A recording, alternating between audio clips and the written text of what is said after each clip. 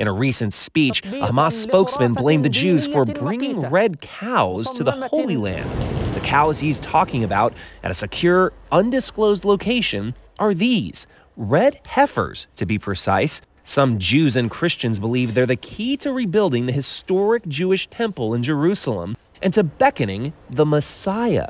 To understand, you have to go back nearly 2,000 years when the ancient Romans destroyed the last temple in the city. To rebuild it, these believers point to the Bible's book of Numbers. It commands the Israelites to sacrifice a red heifer without defect or blemish, and that has never been under a yoke. Only then can the temple rise again. Caring for them on an Israeli settlement in the West Bank is Yitzhak Mamo. So we have here, after a long research, we find in Texas. In Texas? Texas, United States of America. Texas Red Angus, flying them 7,000 miles to Israel. This is not a publicity stunt. What do you mean? Meaning, this is something you take very seriously. Harry Potter is a good story. The Bible is not story.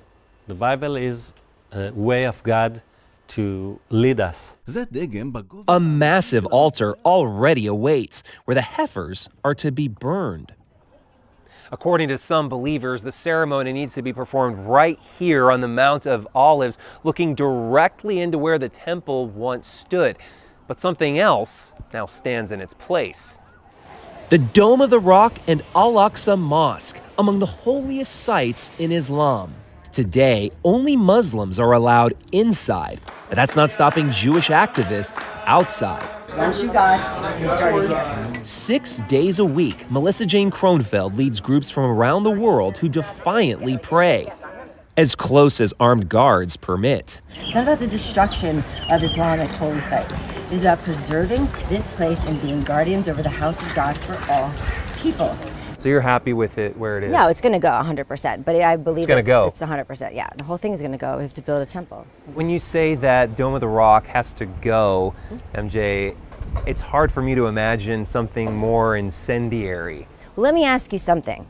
The Middle East seems pretty destabilized right now, and the war, if I'm not mistaken, is already here.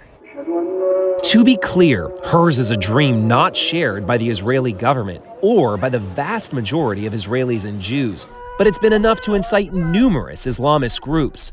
Hamas has dubbed its October 7 assault on Israel the Al-Aqsa Wave and has the Dome of the Rock on its emblem. But this is sacred ground to billions of Muslims globally, not just Hamas, stresses Imam Mustafa Abu Sway of Al-Aqsa Mosque. Al-Aqsa Mosque belongs to all Muslims. So you'll find reaction from Indonesia to Toronto to New York. That's really given. Al-Aqsa Mosque belongs to all Muslims, and the Muslims today are 2 billion people. 2 billion people. Simply by performing these acts, are these Jewish activists kicking a hornet's nest? They are. They are. A hornet's nest they're kicking all the way to Capitol Hill. So good to see you here in the nation's capital. Those sacred cows were showcased in Washington at a recent prayer gathering. Many evangelicals believe these red heifers will usher Christ's second coming. And we need the Messiah to come, right? So for me, the red heifer, it's red for the blood of Jesus Christ. Back in the West Bank, Mamo says the ceremony could take place any day. But can you understand why Hamas could be outraged by something like this? I cannot understand that even if they are right, why they have to slaughter and rape people to win their war. Terrorists have been attacking us before we ever dreamed of these cows, he reflects. They don't need them as an excuse to kill. For CBS Saturday Morning, Chris Livesay, Jerusalem.